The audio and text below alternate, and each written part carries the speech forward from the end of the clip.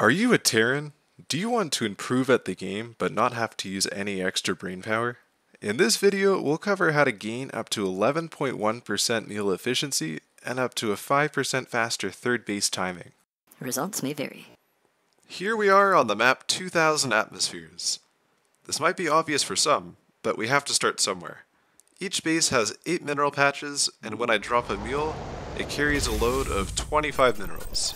According to the Starcraft Wikipedia, the time life of MULEs allows for 8 to 9 total mining trips. This MULE is about to drop off the 9th load of minerals. But what do you know?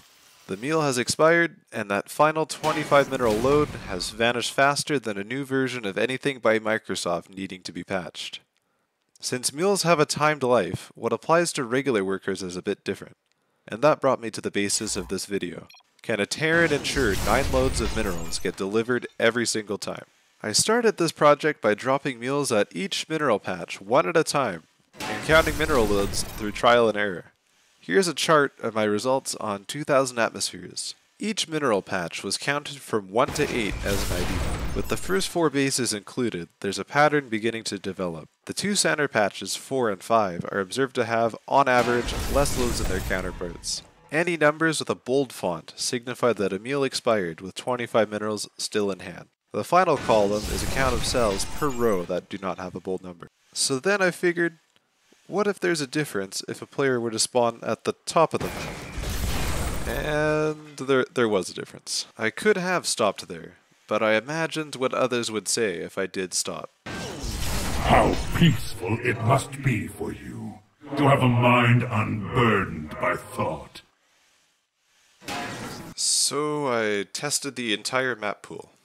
To keep mineral patch numbers consistent, most bases at the top of the map are numbered from right to left. As you can see when I rotate the camera, this base looks like a bottom base. Here's the results I came up with. With all results aside, I decided that making a system that included reduced micro in combination with reducing unearned revenue would not be simple. So from this point on, the only focus is to ensure every MULE delivers 9 loads of minerals. Here's a chart I made simplifying the final results. If anything is learned from this video, please do not drop MULEs in the red zone. That's the main message. Mineral patch number 3 and 6 are good, number 4 and 5 are bad. Everything else is in between.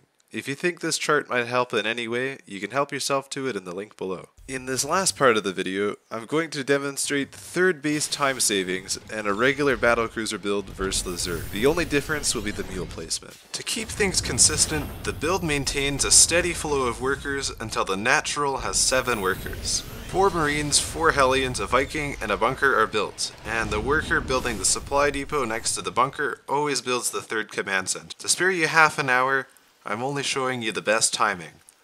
I apologize if I might sound congested. I'm on week 2 of COVID and my voice is different. Here's a quick comparison of this build being done 3 times with both methods.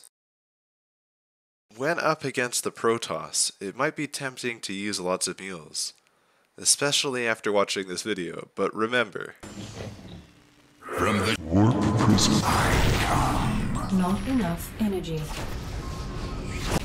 in as competitive a game as Starcraft, finding a new way to shave off even a few seconds in a build order is huge. Be sure to let me know in the comments below, were you able to shave any time off your 3rd or 4th base?